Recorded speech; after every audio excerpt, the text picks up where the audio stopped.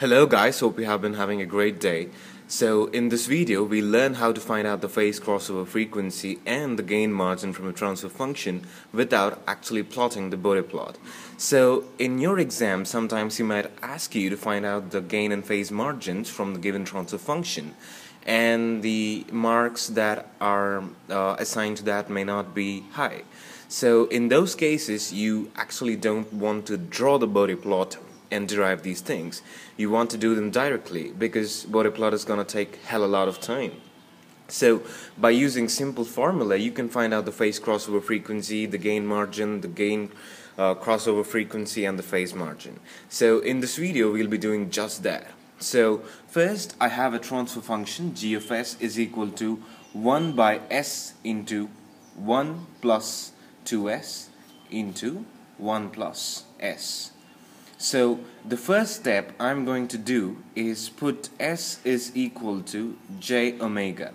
So let me rewrite this transfer function, which is going to be g of j omega is equal to 1 by j omega into 1 plus 2j omega into 1 plus j omega.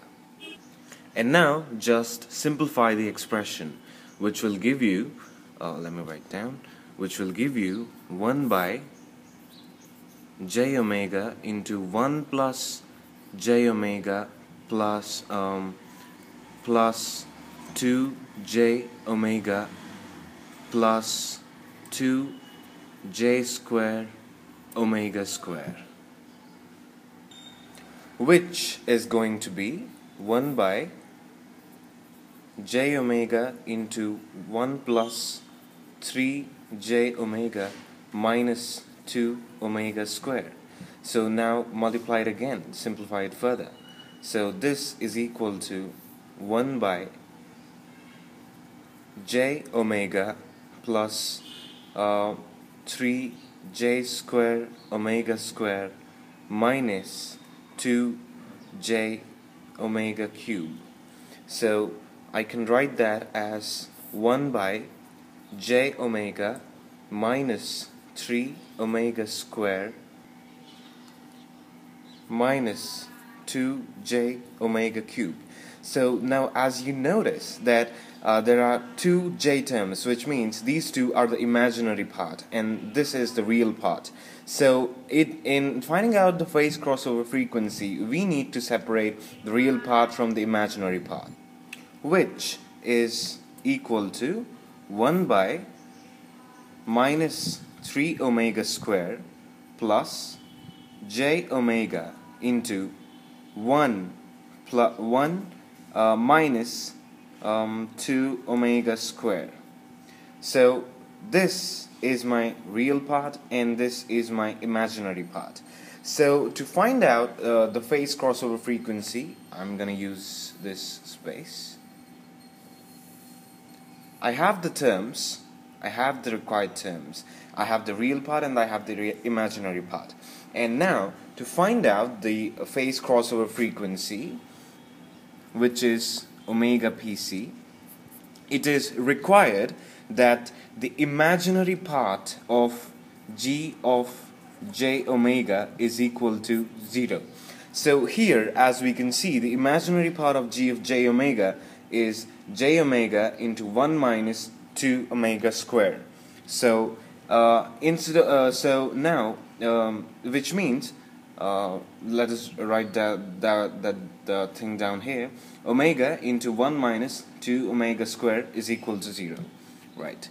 So the imaginary part is 0. The imaginary part of g of j omega is equal to 0.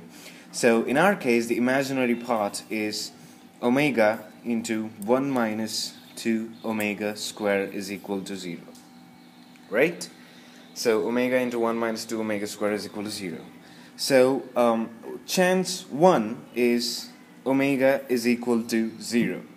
So because we know in our case the phase crossover frequency, this is not equal to 0. So we rule out this case. So 1 minus 2 omega square is equal to 0, which means omega square is equal to minus 1 by 2, which is minus omega square, so plus n plus. So omega is equal to 1 by root 2. Now you need to tell me this.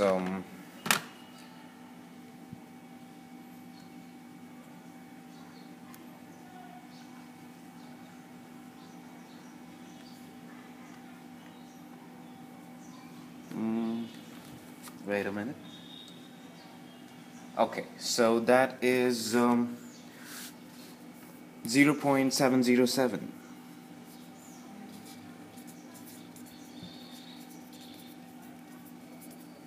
So we have our phase crossover frequency omega PC is equal to 0.707 radians per second.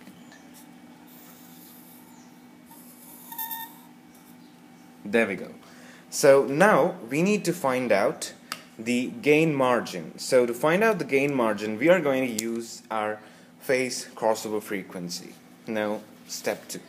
So in order to find out the gain margin, Kg, we know that Kg is equal to 1 by G of j omega, where omega is equal to omega PC, which is your phase crossover frequency. So just substitute the phase crossover frequency in the G of j omega. So also we know that we are not taking the imaginary part because this is the phase crossover frequency. This part is anyway 0, we know it. So G of j omega term is only minus 1 by 3 omega square. So that is exactly what we write. 1 by G of j omega is 1 by minus 3 omega square. So, and where omega is equal to 0.707. So now just simplify this. Since this is the magnitude, you can ignore the sign, and because this is in a denominator, you can directly write it as 3 omega square, where omega is equal to 0.707. Now on simplifying that, put omega, I need this again,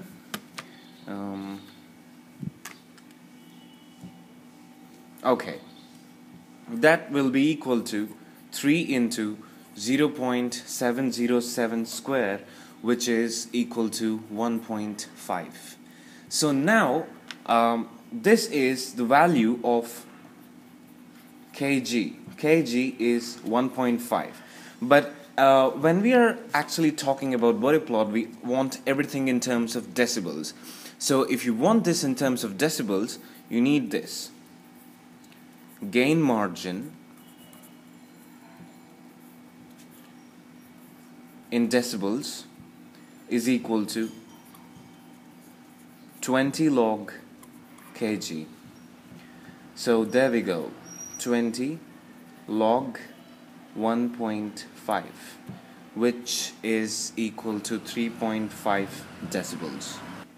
So now we have our gain margin as 3.5 decibels. So let me just rewind this all up.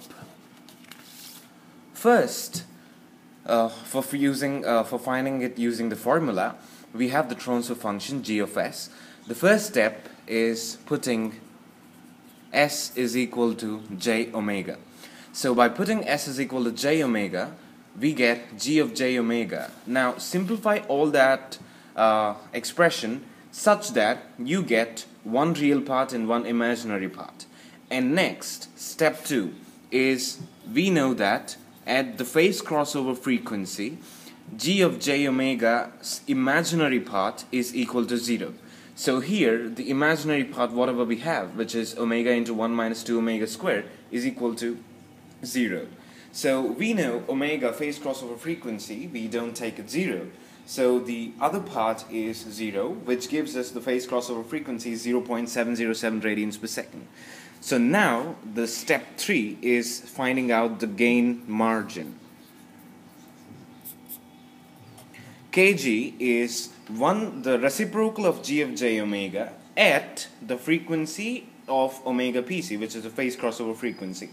So now just take the real part. You needn't write the imaginary part because the imaginary part is anyway 0. So on simplifying that, you get kg, which is your gain margin. But since you want the gain margin in decibels, you need to take it as 20 log kg. So that will give you the gain margin and your phase crossover frequency. So thank you for watching and have a lovely day ahead. If you have an exam, all the very best and nail it.